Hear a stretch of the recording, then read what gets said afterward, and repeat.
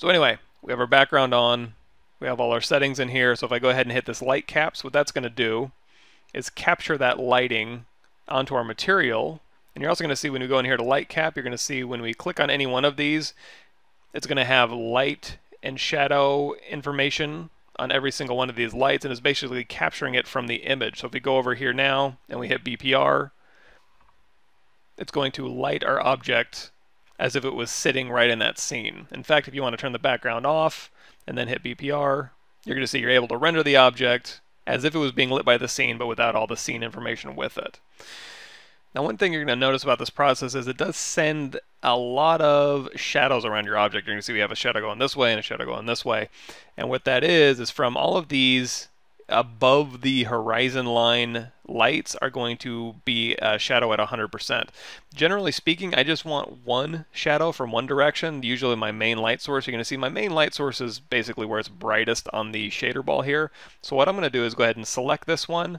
Well, what you could do manually is you can select any one of these other lights in here. You can drop the shadow down to 0, but it's kind of tedious to do that.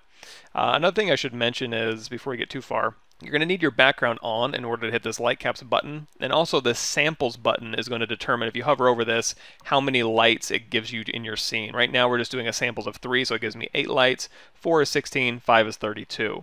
If you turn on this reflect option right here and then hit light caps again, that's going to capture not only your lighting information, but also as we go down here, it'll capture your specular information here. If we turn reflect off and then hit light caps, you're going to see our specular information isn't quite as detailed. So use this to your advantage if you're doing really shiny materials. In this case, we're kind of doing a matte material, so I'm not too concerned about reflections.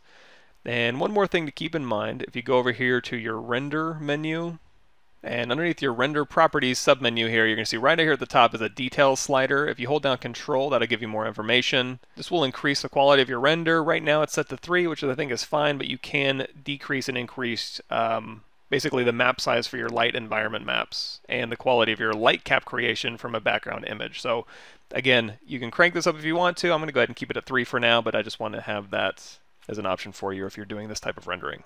Now, instead of going through these lights and keeping one on for shadows and then going through the rest of these and then turning your shadows down to 0, what you can use is a script, and I'm going to put a link to this thread in the description of this video, but basically you're going to download this turnoffshadows.txt, and you're going to drag that text file into your C, and on Windows machine, C, Program Files, Pixelogic, ZBrush 2018, Z Startup, Macros, Miscellaneous.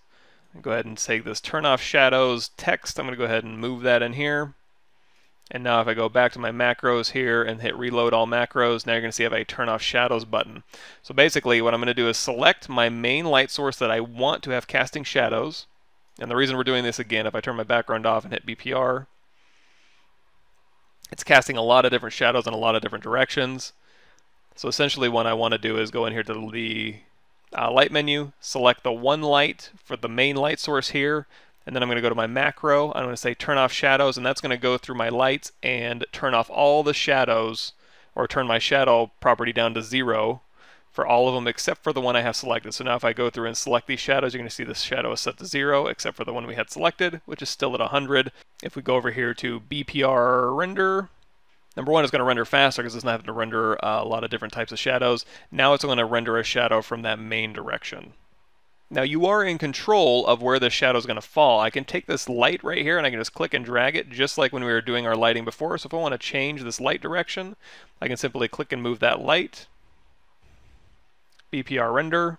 And we still have all of the different rendering options available to us in the previous video. So if I go over here to the render tab here, you can go to your render properties. We are rendering shadows and ambient occlusion. So here's our, I'm holding down shift to open these submenus all at once.